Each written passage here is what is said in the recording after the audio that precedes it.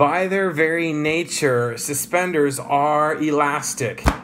But it also speaks to elasticity when I explain why I switched to suspenders from belts. Here's the story. So I'm tall, but I'm not that tall, and I'm big enough that I need to go to either the big and tall section in a department store or a specialized store in order to get certain clothing items. And one such clothing item that qualifies for that are belts. Now, I go to what I call the fat store, which they keep changing their name every so often, but the current name of the store is DXL. Now, DXL sells moderately quality products, sometimes I consider low quality, at high prices. Now, how are they able to do that in a free market?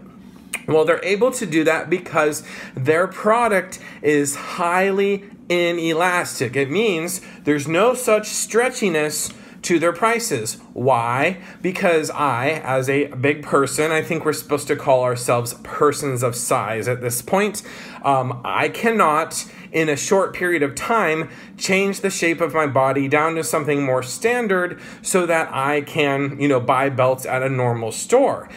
So when I go there, it's because I have no other choice. And they know that, and so they do ridiculous things like charge really high prices as compared to what you would see at a department store at like Walmart or something.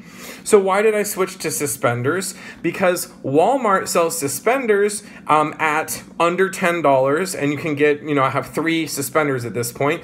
Walmart sells them cheaply because they're not specific to large people or small people. They fit most anybody. I'm still in range where I can fit in them and stuff. So that product is not inelastic. It's elastic. It is literally elastic and also figuratively elastic because there are substitutes. For most men, they can go belt or suspenders, and if they're going suspenders, there's multiple different suspender companies and different stores where they could buy it. So the prices are about, like I said, I think I've been paying $9 for every pair of suspenders, but I didn't even look closely. It's something like $30, $40 if you buy 2 at DXL. Last time I was in there, I was like, no thanks to the belts, I'll just stick with suspenders, because suspenders are both figuratively and literally elastic.